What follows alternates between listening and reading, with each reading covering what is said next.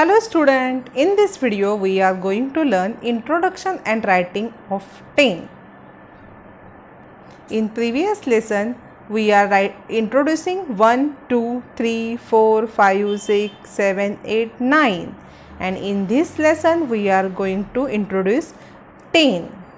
See here, 9 and 1 make 10. 9 plus 1 is equal to 10. 9 color crayons plus 1 color crayon is equal to 10 color crayon. See here, 9 flower plus 1 flower, 9 flowers plus 1 flower is equal to 10 flowers. 9 flowers plus 1 flower is equal to 10 flower. See here, 9 matchstick plus 1 matchstick is equal to 10 matchstick. 9 plus 1 is equal to 10.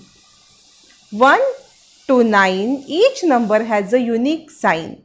0 has an oval ring that is fine. Riddle है 1 to 9, each number has a unique sign. 0 has an oval ring that is fine. We want to more sign to memorize. We write all number in an easy exercise. How can we write the next number to 10?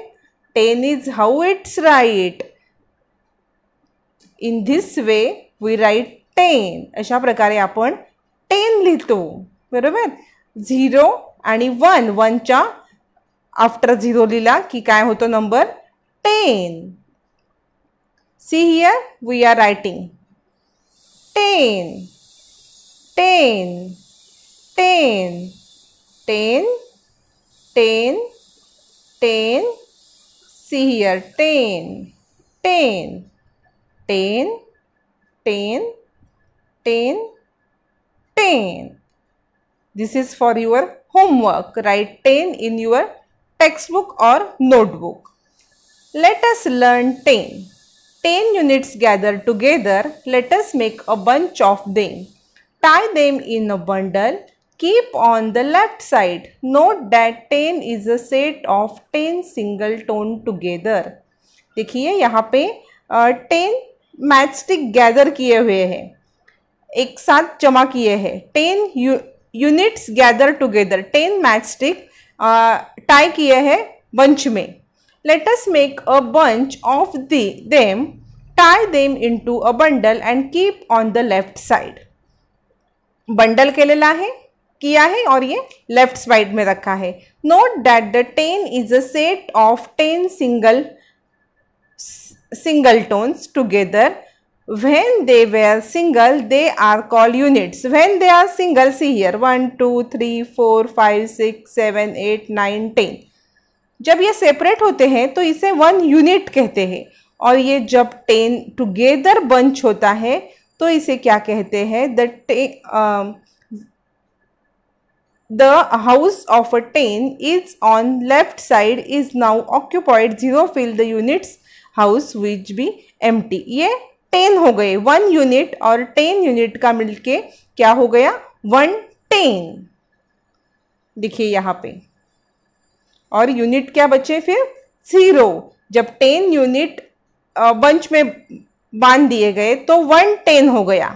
देखिए 10 unit जब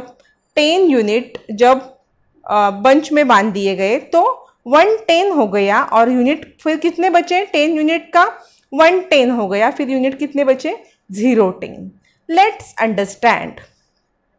See here, 10 flowers.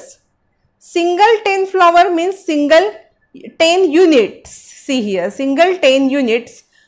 But जब ये bundle बन जाता है तो ये हो जाते हैं टेन्स. कितने हो जाते हैं?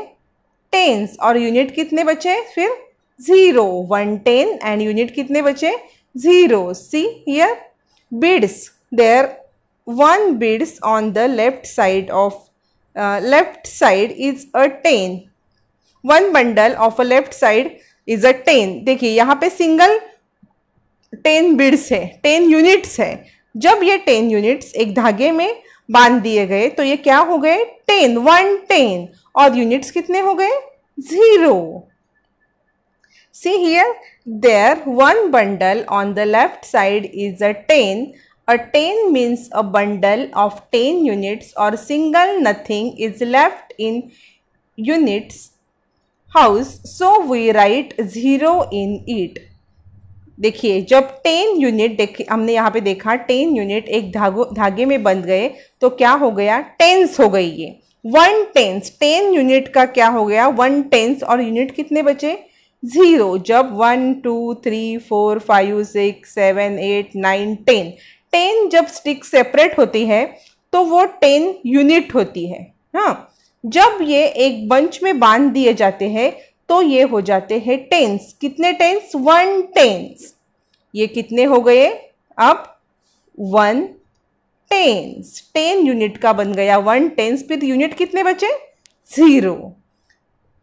सी हियर हमने क्या देखा यहाँ पे हमने 10 का इंट्रोडक्शन देखा, हाउ टू राइट 10 देखा और 10 यूनिट्स का 1/10 कैसे बनता है ये देखा।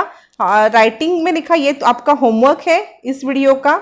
आप इस वीडियो में जब आप वीडियो देख के कंप्लीट हो जाएगा आपका तो आप क्या करेंगे ये होमवर्क कंप्लीट करेंगे 10 राइटिंग करेंगे और 20 टाइम्स आप अपनी नोटबुक में भी 10 राइट करेंगे।